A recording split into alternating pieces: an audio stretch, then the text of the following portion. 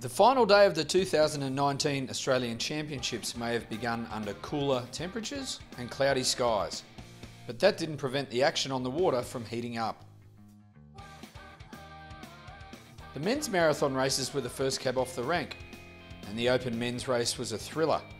Brock McMillan, behind Revolution Racing, grabbing the first open class win of his career. Very happy to beat Tom and Stump. Been sort of trying to keep up with the boys when I was in the junior classes, and now moving up to actually be in their class, it's a big deal. So yeah, pretty happy with that. McMillan staged an awesome battle with Tom Perry, Brendan Tidswell and World F1 champion Ben Gully, eventually coming out on top after retaking the lead on the last lap. Sort of by the finless, I think Stump had a bit of trouble with one of the skis, so I caught up to him. And then by finless I started sort of catching Tommy, and again in the double finless. And then by freeboard it was sort of me and Tom neck and neck, but coming around the top turn I just got in front and had a bit of an off.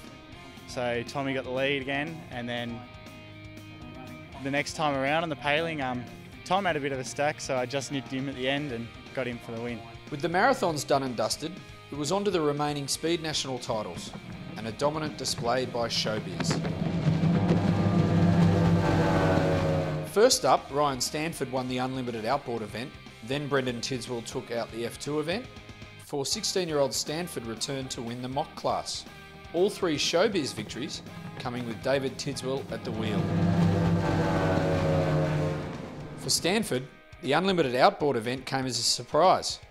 The teenager gaining a late start as a replacement skier.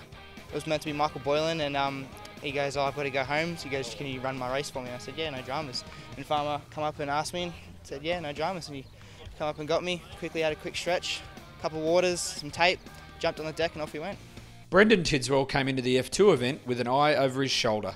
A lot of tough competition out there, a lot of great skiers actually. There's a couple there we'll be worried about. Young Tom Perry with Velocity there, he's skied very well this year, and same with young Billy Pracey with Fastlane as well. So they went really well on Tuesday in the selection races, so we knew we had some stiff competition. But once he hit the lead, he was confident he could go on with the job. Don't like to sound cocky, but when we got in front there and I knew she was going to be smooth for the whole 25 minutes, I knew we had the boat speed and we had the fitness to be able to hold them out. Australian titles may have been the target for most competitors, but for English visitor Sarah Bennett, it was all about the learning experience. I've learned so much about ski racing in Australia, like the breath testing and the helmet checks. We don't have that in England, so I think the safety here in Australia is just unbelievable. It's brilliant. Wow, Australia skiers are amazing. They're nothing compared to the British skiers. And Bennett learned a bit more than she had bargained for when it came to the summer Aussie sun. As you can see, I'm very sunburned. So I've had Ian Payne on my back all the time, saying sun cream every hour, factor 50.